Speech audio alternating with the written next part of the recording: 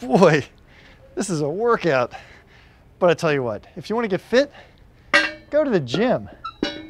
If, on the other hand, you want to be a boater, you do have to learn a few things about anchors.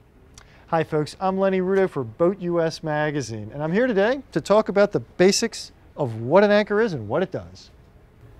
Now there are a lot of different types, shapes, styles, and sizes of anchors, and that's one of the reasons we came to this West Marine in Annapolis, Maryland, where they have a large selection of them. In fact, if you went back there in the aisle and looked, you'd see 50 or 60 different anchors back there right now. How will you know exactly which one to choose? Well, it varies quite a bit depending on the bottom type in the area you're in, the style of boat you have, the size boat you have, and all of that can change. So it's really a good idea to talk to the experts at a store like this West Marine to get their input on your particular location. Now that said, let's talk about some of the specifics of these different types of anchors. Now you old salts, you can probably just go ahead and tune out.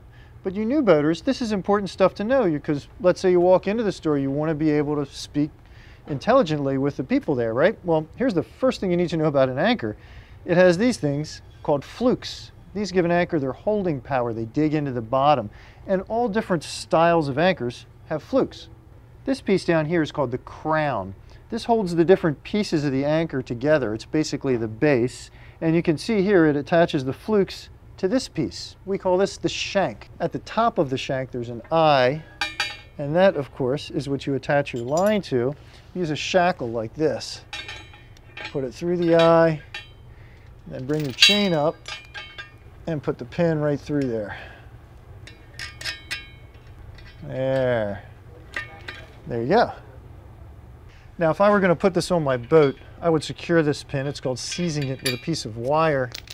Make absolutely sure that shackle doesn't spin out. But the interesting thing is all these different anchors have an eye like this, right?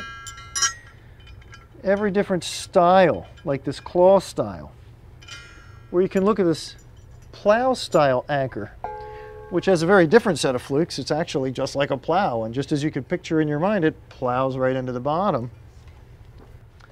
Heck, there's even an eye and a shackle on this little grappling anchor. It's a very different kind of anchor, obviously, than these others, but it's, you know, it's got its advantages. It's compact, it packs up, and you can open it up like that. Now, it obviously has some rather unique parts. It has an eye on the back, so you can attach a line to it to pull it back out if you need to. Some other unique parts you might want to look at are, say, well, the stock on this Danforth. Danforth has a big stock on the bottom. This is intended to help the anchor, when it lands, hit the bottom in the right way so it doesn't go sideways and then drag into the mud so it holds. The downside being you can tangle your chain and line around it on occasion. You know, the claw doesn't really have any incredibly unusual parts, nor does this plow. Although it does have this bar in the back, which is not exactly a stock, but, you know, certainly has its similarities. Now again, I know you're wondering which specific anchor should you buy for your boat, and again, I want to advise, talk to local experts. Different places have different bottom types, and it really can vary quite a bit as to which is going to be the best choice for you. Now that said, you probably also want to know how to lower and how to retrieve an anchor, right? Well, fortunately, we have a video on that very topic. Just stick around on the BoatUS Magazine YouTube channel, plug it into the search box, and you'll find it, how to drop and retrieve an anchor.